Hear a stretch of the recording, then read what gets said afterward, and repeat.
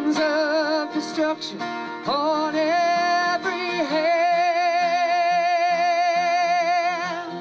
Blackwater, blackwater runs down through my land.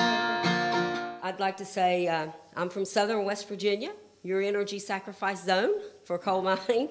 And if you're from a holler in West Virginia or eastern Kentucky, you pronounce it like, I'm going to throw an apple at you. And that's how it's pronounced. That's how we pronounce it if you're from a holler. And would like to tell you that indeed southern West Virginia and eastern Kentucky is a third world country within a very rich nation, and we do live in a third world country, and you just need to come and visit to understand that. And I'd like to say that I lived in a holler. We call a holler as a very narrow place between two mountain peaks, and very narrow. I became an activist in that holler, in that same holler where I was born, where my mother and father and my grandparents were born. I'm 8th generation living in the same valley. And I became an activist during the summer of 96 and 97, during that summer. And my grandfather and father were both coal miners, and so I was used to coal mining, but this company came into my holler, and they started to destroy and mine coal in a very different, irresponsible way than I was used to. And what I watched was black water rolled down by the Little Marsh Fork, the stream where 6 generations of my family had recreated in, had fished in, had fed and bathed many of my ancestors, including myself. And then I realized, oh my God, they're poisoning the whole town of Whitesville and Sylvester below me. They're poisoning the whole town of everybody I love and have known all of my life.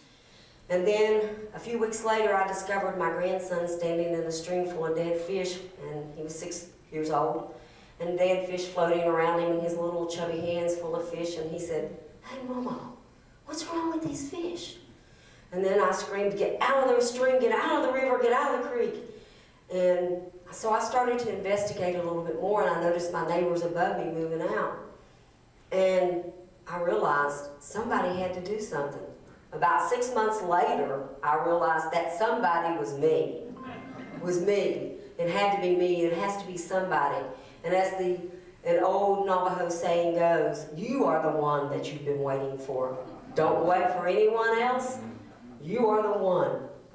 So during the next couple of months, I called a couple of lawyers, you know, and basically, I told this lawyer, local lawyer, about my problem. There was coal dust everywhere, all over everything in my house and outside my house. My grandson was developing asthma.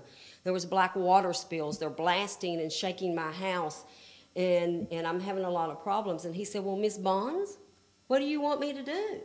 You know, this is coal country you're living in. You got to go along, get along." I said, "Well, you know what? I ain't to go along, get along type. And I don't reckon you're the right lawyer for me, you're a pussy." And I hung up the phone, and then I saw some posters up, and it was for a new group that had started in the valley called Coal River Mountain Watch. It just had started 2 months before that. And what I did was I came to that meeting and found out there were a few other people that was having coal problems too. And so we connected. And so what we're looking at now is a new environmental movement, so to speak. It comes from environmental justice activists. And not to say that the first environmental movement was bad, and that those that tried to you know, have parks and national recreation areas was bad, you know, but the problem is they got labeled as white, rich, elitist. We are people that's being poisoned. Our loved ones are being poisoned. We're people that's worried about the human species as a whole. We're worried about where we live at and who's going to live there after us. So we are environmental activists because we have to be environmental activists. And I remember my very first action in Washington, D.C., and we closed down a Bank of America that day and did a die-in. And we took lumps of coal where we died in, and we outlined where we died at.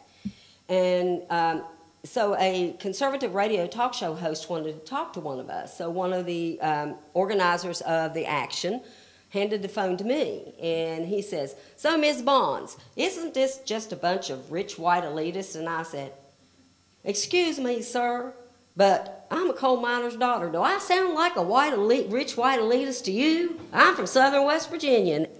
Never heard that phrase again from him. He was very cordial to me. He let me, get out the points that I wanted to make. And so right from the beginning, I made him step back. I put him on the defense. And that's what you got to do.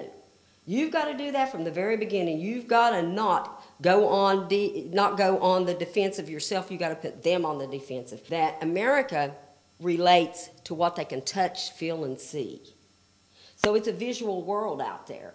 And you got to have a buzzword, and you got to know how to package life, because isn't that what we're selling? Isn't that what we're trying to show America?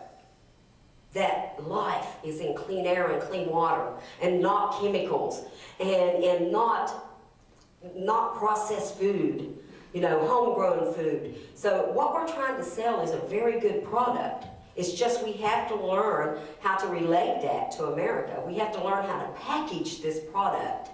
And we have to learn how to sell this product. Because when I first started out, I thought, all I have to do is tell the truth, and they'll see the truth. Well, they did. But it didn't resonate within them until I took films around America and showed them the boom, that blast of blowing up mountains, until I showed them blackwater.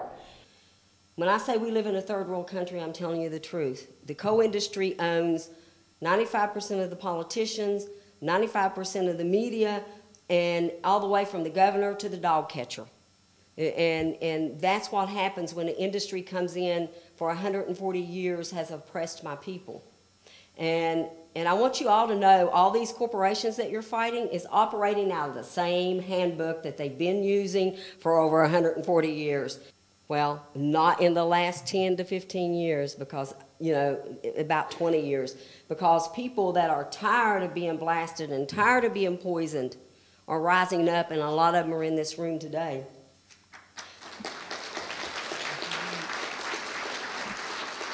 Because using 3.5 million pounds of explosives a day in Appalachia equals one Hiroshima-type bomb a week. It's stop bombing Appalachia. And that man stands and talks with his hat in his hand. And the poison black water runs down through my land. Sad scenes of destruction on every hand. Black water runs down